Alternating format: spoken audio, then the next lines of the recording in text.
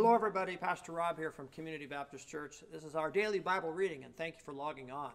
Well, so today we begin a new week, and these next couple weeks is a special series at our church called This is Love.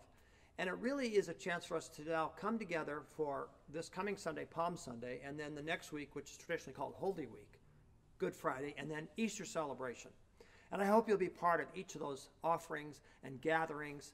It'll be so good to gather both for Palm Sunday outdoors, and then Easter Sunday, two services on the North Lawn at 9 o'clock and 10:30, as well as our online versions.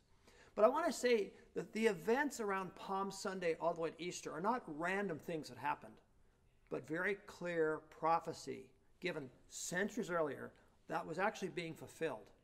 Now, to the people that day, it looked very random and chaotic, but of course our Savior knew.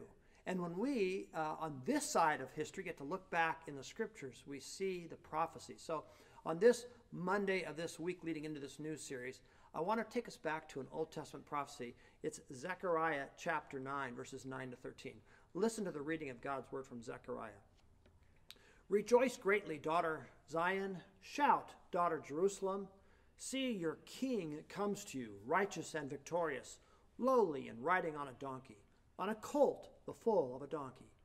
I will take the chariots of Ephraim and the war horses from Jerusalem, and the battle bow will be broken. I will proclaim peace to the nations. His rule will extend from sea to sea, and from the river to the ends of the earth. As for you, because of my blood, the blood of my covenant with you, I will free your prisoners from the waterless pit. Return to your fortress, you prisoners of hope. Even now I announce that I will restore twice as much to you. I will bend Judah as I bend a bow, and fill it with Ephraim. I will rouse your son Zion and against your sons Greece, and make you like a warrior's sword. Amen. Well, again, if this is new for you to just be aware of, there are 39 books in the Old Testament. And you can literally read from the beginning of Genesis all the way through and find prophecy after prophecy. Some have estimated over 300 references to the coming of the Savior and his life, his death, what we call the atonement, and then eventually his coming again. And so Zechariah is one of these prophets that maybe you've never really read. It's easy to get lost. It's called a minor prophet because it's small. But notice when we think about this prophecy from Zechariah, it's actually painting a picture of Palm Sunday, which again we'll celebrate this coming Sunday. And I'll talk more about Palm Sunday later in the week in particular. But notice how this prophecy, again, written centuries before, two important things. It says how there'll be this king riding on a donkey, righteous and victorious, but coming in lowly riding on a donkey. So we often, of course, speak of Jesus the King. This side of history, we really know that. And yet here the prophet was saying centuries before, he'll actually enter the city on a donkey. Now, why is that important?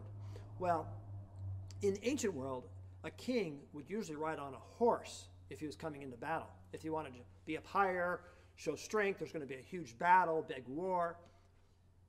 But few times a king would ride a donkey. It was a sign of peace. Like, we're just kind of going chill right now because why? There's peace in the land.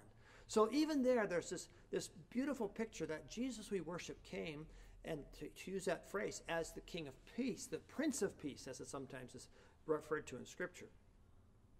And so he says in Zechariah verse 10, he will proclaim peace to the nations. His rule will extend from sea to sea. But it's not a rule he has to go to war and battle with armory and blood and swords, but it's a war that he conquered by himself, because we know where the rest of the story will go in terms of the sacrifice of Jesus on the cross. But he comes as the peace one, the peacemaker, if you will. So in Scripture, the word we often see for peace is shalom, which if you're not aware means more than simply the absence of conflict, but it's the presence of Yahweh, the presence of God, where things are harmonious, things are right. So again, centuries earlier, this king will ride on a donkey because he will bring peace to the land. He'll bring shalom to the land. He'll bring things that are right. Fast forward to Jesus teaching what we call the Sermon on the Mount. And you remember that phrase when he says, blessed are the peacemakers. And then throughout the scriptures, Jesus and the Apostle Paul and other writers talking to us about being people of peace. So as we walk through today and this week, I wonder what kind of opportunities God would give us to be people of peace. Who could make peace? Maybe even willing to engage in conversation with somebody. Maybe willing to help someone when there's even some confusion. Maybe how we pray that there'd be peace in the land. There'd be peace between people. There'd be peace in our hearts as we help people come to him so they can be right with God. They can have peace with God. So as we walk into this new series, we think about God's love in action.